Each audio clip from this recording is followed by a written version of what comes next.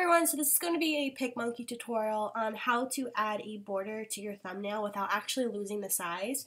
So it's actually pretty easy, but sometimes when you do it, it will totally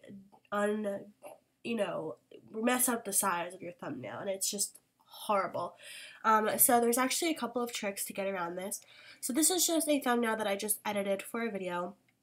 And what you want to do is once you're completely happy with it, you want to click this little button here that looks like a down arrow, and that's just going to combine all your image elements. Once you click this, you can't go back and edit anything, so make sure that you really do like it.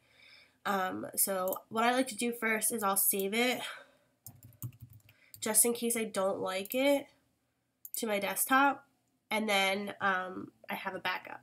So you want to click that combine, and then you want to go down here to this little frame, and you can choose whichever one you want. I usually go with simple edge, and here you can adjust the thicknesses of the different lines, and you can change the colors if you wanted it to be, I don't know, whatever you want it to be. You can do so. You can make it nice and bright and fun. But yeah, that's kind of what you would do. You can change the thickness, like I said, and then you would just click apply. So now when you go up here to this crop tool and you go to resize, you'll see that it changed it. It's supposed to be 1280 by 720. Now it's 1304 by 744. So when you actually go and to put it into YouTube, it's going to be messed up. You don't want that.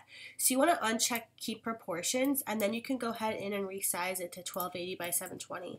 And nothing's going to be messed up. It's going to be your same image. It's just going to be the correct size for YouTube. So you just want to click apply, and then go ahead in and save it. So that's how you guys add a border. I'm going to type this, add a border. I hope you guys enjoyed this video. If you did, please be sure to let me know down below. And if there's any other tutorials in Picmonkey you would like to see, please let me know in a comment, and I'll try my best to address them. Thanks guys, bye.